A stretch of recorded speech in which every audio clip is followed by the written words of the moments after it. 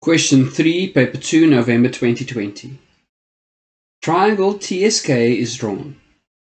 The equation of ST is y is equals to a half x plus 6, and ST cuts the x-axis at M. W, negative 4 and 4, lies on ST and R lies on SK such that WR is parallel to the y-axis. WK cuts the x-axis at V and the y-axis at P. KS is produced to cut the x-axis at N, and angle TSK is equal to theta. So we are given the equation of ST is y is equals to a half x plus 6. ST cuts the x-axis at M, and then W, negative 4 lies on ST, and R lies on SK such that WR is parallel to the y-axis. WK cuts the x-axis at V and the y-axis at P, 0 and negative 4.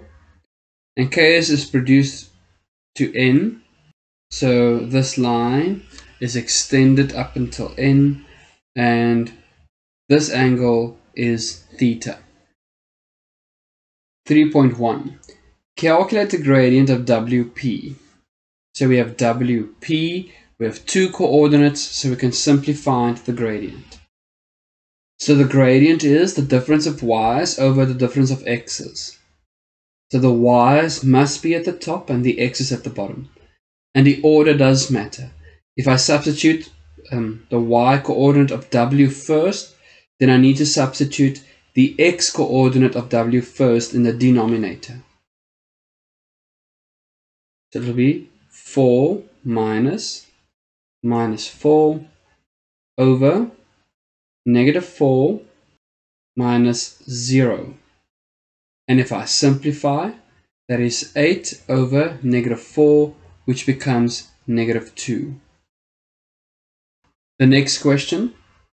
Show that WP is perpendicular to ST.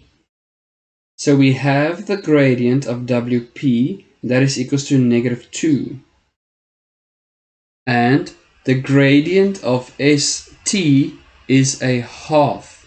And in the straight line formula, the coefficient in front of the x is the gradient. So the gradient of ST is equals to a half.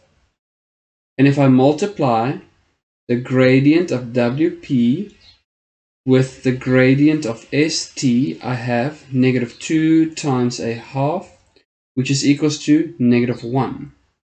And if you multiply two gradients that are equal to negative 1, then we know that these two lines are perpendicular to each other. 3.3. If the equation of SK is given as 5y plus 2x plus 60 equal to 0, calculate the coordinates of S. So we want to find the coordinates of S. We already have the equation of ST, and we are given that the equation of SK is 5y plus 2x plus 60 equal to 0. So we have two equations, and that's enough information for us to solve x and y simultaneously. So we have y is equals to a half x plus 6, and we have 5y plus 2x plus 60 equal to 0. Now what I can do is I can replace y in the second equation with a half x plus 6. So 5 times a half x plus 6 plus 2x plus 60 is equal to 0. And if I multiply out, I have 5 over 2x plus 30 plus 2x plus 60 equal to 0. Now I can add up like terms, so I'll have 2.5 plus 2x, so that is 4.5x and then 30 plus 60, so that is 90. And then I can solve x. So it's 4.5x equals to negative 90. Therefore, I can find x by dividing both sides by 4.5. So x will be negative 20. And we have y is equals to a half x, which is negative 20, plus 6. So y would be equals to negative 4. Therefore, the coordinates of S is negative 20 and negative 4. 3.4. Calculate the length of WR. So we have W as negative 4 and 4. And we can see that R is on this line parallel to the y-axis. That means R's x-coordinate would be negative 4. And we can find the y value by using this equation of the straight line because R lies on the point of SK. So to find point R, I need to use 5y plus 2x plus 60 equal to 0. And we replace x with negative 4. Notice the negative 4 is in brackets because I need to multiply out. So that will be 5y minus 8 plus 60, which is 5y plus 52 equal to 0. Therefore, the y value would be negative 52 because I transpose the 52 and it becomes negative. And then I divide by 5. So negative 52 over 5. Therefore, R's coordinate would be negative 4 and negative 52 over 5. And we have W as negative 4 and 4. Now the length of WR would be the difference in y values because there is no difference in x's, so that is 0. So therefore WR is equals to 4, which is the y value of W, minus the y value of R, which is 14 and 2 over 5 units. So if you want to see that graphically, the length of this line, WR, because it's parallel to the y-axis, is simply the difference between the y values. 3.5. Calculate the size of theta. So we want to find the size of angle theta. And here we can see we are given that this angle between S and K is beta. And we have enough information to find the angle of inclination of the line ST because we have that gradient of a half. So in order for us to find theta, we can use this triangle and solve theta with exterior angles is equals to the sum of the opposite interior angles. So we can find beta and use angles on a straight line to find the angle MNS. And we can use the angle of inclination to find angle NMS as well. So first, let's find the angle size of beta. So beta is on the line 5y plus 2x plus 60. And if I rewrite this in standard form, I have 5y is equals to negative 2x minus 60. And if I divide both sides by 5, it's negative 2 over 5x minus 12. So the gradient of this line is negative 2 over 5. And that'll help me to find the angle of beta. So the gradient of line NK is equals to negative 2 over 5. So my reference angle would be a reciprocal function of tan. And to find reference angles, we always use positive values within our substitution. So first off, I'll clear my calculator because it's still in statistics mode from our previous question. And then I'll say shift tan and then 2 over 5. So my reference angle is 21.8 degrees. Therefore, beta is 180 degrees minus 21.8 degrees, which is equals to 158.2 degrees. So beta is 158.2 degrees. Therefore, the angle MNS is 21.8 degrees. And my reason would be angles on a straight line.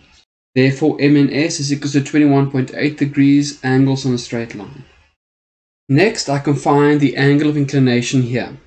I know that the gradient is equals to a half, so I can find the angle of TMV. So the gradient of line ST is equals to a half. Therefore, the angle TMV is equals to the reciprocal function of tan. So that will be shift tan and a half. That is equal to 26.57 degrees. So this angle is 26.57 degrees. Therefore, NMS is equals to 26.57 degrees, and my reason is vertically opposite angles. And now we can find theta. Theta would be 21.8 plus 26.57 degrees, exterior angle of a triangle. So theta is equals to 21.8 degrees plus 26.57 degrees.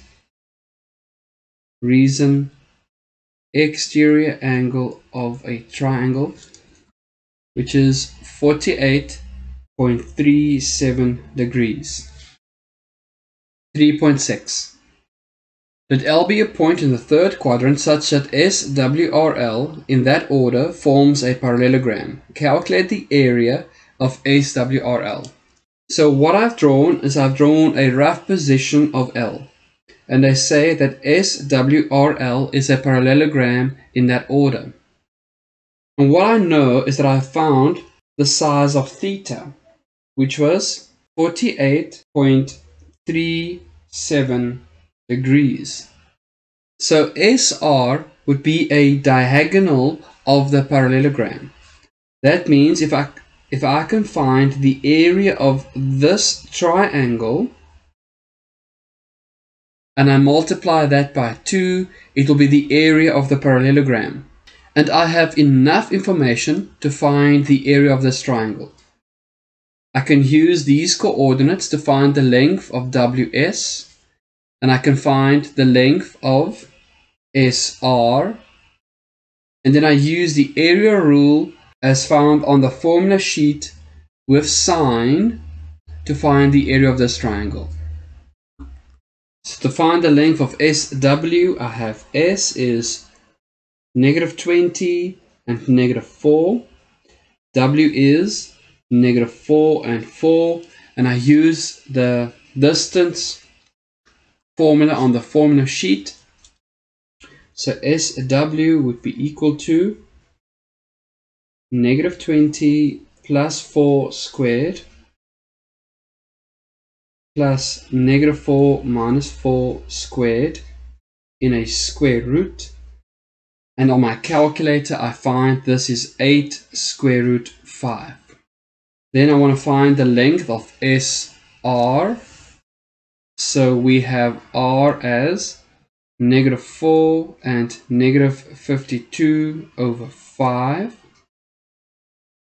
So the length of SR would be -20 plus 4 squared plus -4 plus 52 over 5 squared in a square root. And this answer would be 16 square root 29 over 5. Now the reason why I don't use decimal values is because I would lose some accuracy if I take the decimal value and round off to 2 decimal places. And we have theta as 48.37 degrees. Therefore, the area of triangle SWR is half of SW times SR sine theta. So the area of this triangle colored in pink would be a half SW, then SR times the sine of theta. Therefore, the area of the parallelogram SWRL would be 2 times a half of SW SR sine theta. And then we simply have SW times SR times the sine of theta as the area of the parallelogram. That is equals to 8 square root 5 times 16 square root 29 over 5 sine of 48.37 degrees, which is 230.41 units squared.